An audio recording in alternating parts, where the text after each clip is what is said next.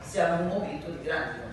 cambiamenti nel sistema di riforma del terzo settore, dove noi stiamo appunto cercando di essere protagonisti in questo cambiamento, ma contestualmente stiamo vivendo anche una fase di modifica e di riforma di tutto il sistema sportivo d'Italia. In questi giorni, e sapete le notizie, le vicende diciamo, sulla suddivisione tra CONI,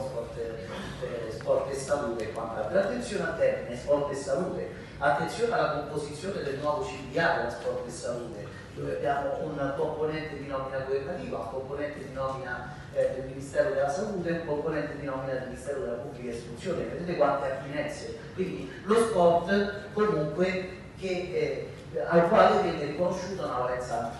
di tutela e di prevenzione della salute, una valenza educativa attraverso il Ministero, una valenza sociale generale attraverso appunto una nuova assetto e una nuova struttura. E quindi dove siamo noi? Quindi noi adesso, enti di promozione sportiva, ci troviamo in un passaggio nel quale, in un punto di congiunzione, perché si stanno sviluppando un po' tutte le riforme, dove è necessario che questi elementi trovino un anello di collegamento per far sì che ci sia la massima condivisione, come dire, degli obiettivi, la massima ottimizzazione delle procedure per ottenere i risultati maggiori possibili. Ricordiamo, ma ripeto, è stato detto più volte, 7 milioni di praticanti da parte degli enti di promozione sportiva, cioè lo sport è quello che è, lo sappiamo, e ha tutti i suoi autori. Noi in questo caso ci incardiniamo come enti di promozione sportiva, come associazioni di promozione sociale e come reti associative. Attenzione al passaggio della rete associativa, che è delicatissimo e importantissimo, perché il passaggio della rete associativa è un'assunzione di grande responsabilità da parte nostra, perché la rete associativa, quasi tutti noi, la maggior parte saremo reti associative, ma noi abbiamo il compito di dirigere, educare, guidare, spiegare, abbiamo il compito di porci come intermezzo tra le istanze delle nostre associazioni, le istanze dei nostri associati e la normativa, lo uso un termine generale, cioè dobbiamo essere quell'elemento di semplificazione e di avvicinamento tra la paura, diceva Gabriele all'inizio di presentazione, la paura del cambiamento, no? Qui, la paura del cambiamento è tale e tanta che a quel punto è la nostra responsabilità, il nostro ruolo che deve essere decisivo in quelle fasi per poter far sì che tutto poi venga declinato al meglio e tutto venga spiegato al meglio. E su questo permettetemi di dire che siamo con alcuni compagni di viaggio, con la parte degli enti che aderisce al forum terzo settore, stiamo lavorando per far sì che venga, come dire, tolto questo velo di opacità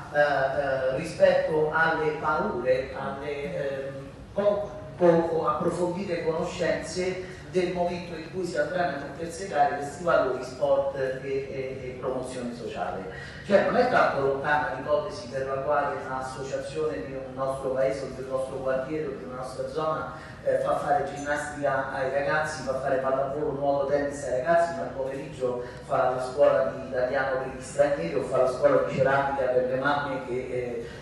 partecipano insieme ai bambini alle attività e vivono un momento comune di crescita sociale e culturale. Se quella non è una associazione di promozione sociale, associazione sportiva dilettantistica, perché voi sapete, faccio un mezzo passo indietro, adesso c'è una dicotomia, c'è una distinzione, abbiamo il mondo del terzo settore con le APS, tutto quello che abbiamo sentito fino ad oggi, abbiamo da un'altra parte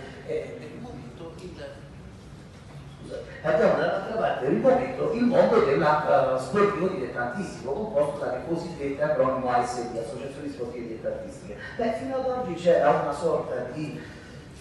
diffidenza culturale, una sorta di convinzione per la quale si trattasse di due filoni, due comparti, due economie completamente differenti. No, la pratica poi ci ha portato a superare queste fasi, perché ripeto, non è così inusuale che una scuola di danza e teatro faccia anche appunto danza e teatro, da una parte un'attività sportiva dilettantistica riconosciuta, da una parte un'attività teatrale di promozione sociale. E qui appunto in questa ultima fase è necessario accendere un po' i riflettori, è necessario porre la dovuta attenzione al fatto che tutto questo processo sia come dire, organico e sia contemperato dalle esigenze dei due cambiamenti questo momento stiamo venendo appunto riforma del terzo settore e riforma del sistema sportivo, affinché possiamo servire al meglio con la nostra struttura e con le nostre reti associative. Grazie. Grazie.